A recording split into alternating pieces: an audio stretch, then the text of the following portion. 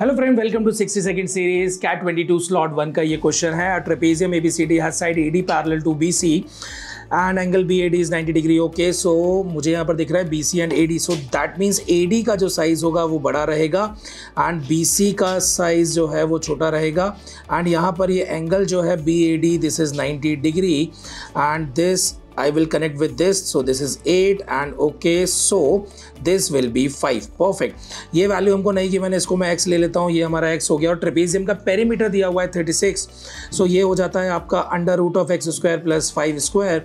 Perimeter चारों side का सम होता है 8 + 3 11, माइनस करूँगा 36 से, सो 25 + x, क्योंकि ये वाला साइड और 25 जो बचा हुआ है, this 25 is equal to, remaining is 25, this is equal to this x and this value, that is under root of x square plus 25.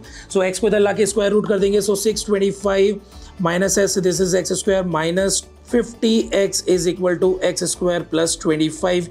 This is cancel and this is 600 is equal to 50x.